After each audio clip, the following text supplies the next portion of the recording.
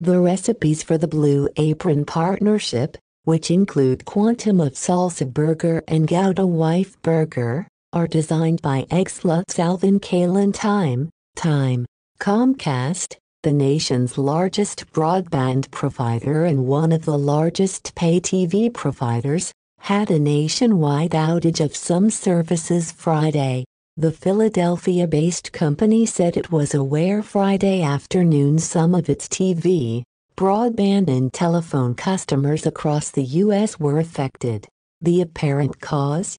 A pair of cuts in vital fiber at its network partners. We identified two separate and unrelated fiber cuts to our network backbone providers, Comcast said in a statement provided to USA Today just before 5 p.m. ET. Our engineers worked to address the issue immediately and services are now being restored to business and residential internet, video and voice customers. We again apologize to anyone who was impacted. Initially, Comcast had said a single fiber cut had been affecting its customers, as well as other providers.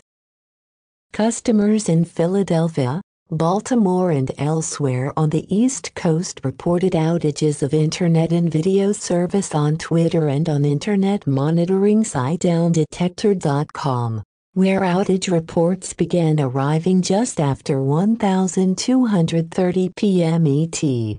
Other reports of outages from Comcast customers were from Seattle, San Francisco and Atlanta, according to downdetector.com. CNBC, a network within Comcast-owned NBC Universal, first reported the outage. Comcast is one of the nation's largest pay TV providers with more than 22 million subscribers, and the largest broadband provider with more than 26 million subscribers, according to Leichtman Research Group.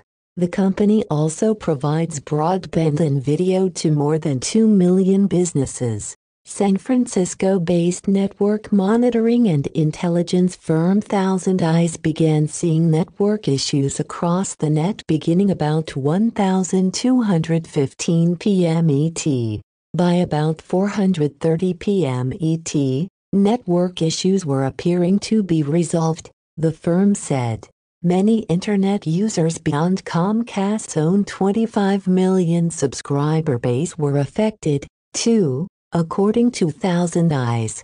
That's because other traffic travels across the provider's network, because it serves as part of the backbone connecting various regions of the nation. This is a really good illustration of how interconnected a lot of these networks are, said Angelique Medina, Senior Product Marketing Manager at Thousand Eyes. It is kind of like a domino effect. Any one provider can potentially have a big impact on a number of users, she said.